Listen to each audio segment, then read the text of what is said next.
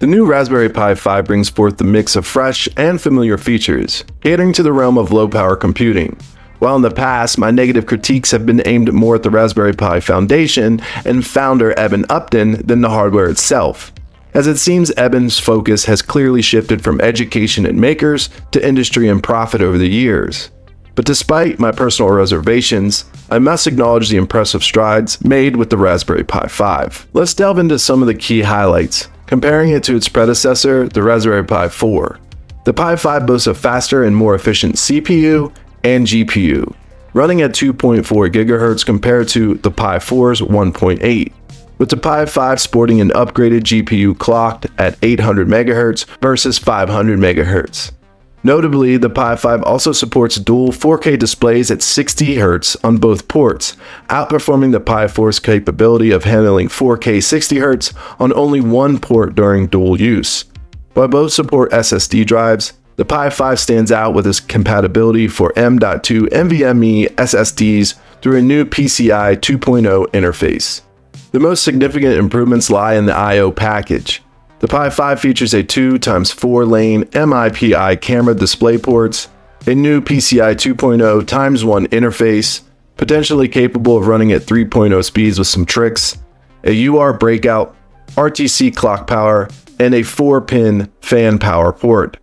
Notably absent in the Pi 4, the Pi 5 also introduces a soft power button. Despite the emphasis on enhanced connectivity, it's worth noting that the Pi 5 now requires 5 volts, 4 amps, up from the Pi 4's 5 volts, 3 amps. Both models support power over the Ethernet PoE via PoE hats, but they lack backward or forward compatibility, meaning Pi 4 PoE hats won't work on the Pi 5 and vice versa. Presently, there are limited options that exist for the Pi 5 in regards to PoE, with Waveshare offering one of the few solutions in the market at this time. In one of my last videos, I showcased how I integrated the Pi 5 with the Pimoroni NVMe base, achieving a sleek, rack-mounted setup, but I still had to rely on bulky power bricks to power each of the Pis. The Waveshare POE Hat provided the solution, featuring a metal heatsink and a built-in fan. It's super easy to install. Just pop on the thermal tape, place the heatsink on via the spring-loaded pins, then simply just install the POE hat onto the GPIO pins of your Raspberry Pi, and you're ready to power it by the Ethernet. This setup has proven both efficient and reliable, with all 5 Pi units drawing only about 4.3 to 4.5 watts each, even with NVMe usage. I've been using them for about a week now, and I've had 0 issues.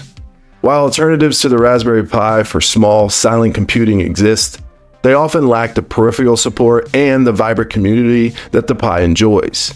But Waveshare is quietly making a name for itself in this arena, both with these new hats and some pretty rad displays. In conclusion, the Raspberry Pi 5 with its enhanced speed and feature-packed design addresses overdue concerns and continues to benefit from a supportive community and innovative add-on companies like Waveshare. While this review is unsponsored, and don't worry, the links aren't affiliate links, I do invite you to explore both the Pimoroni base, the Waveshare, and this pretty cool Pi rack I found, all linked below. But don't just take my word for it. I encourage each and every one of you to immerse yourself in the Pi 5 experience and the Pi 5 community. As always, thanks for watching, and please consider liking and subscribing. I'm IllPhantom, and I'll catch you next time.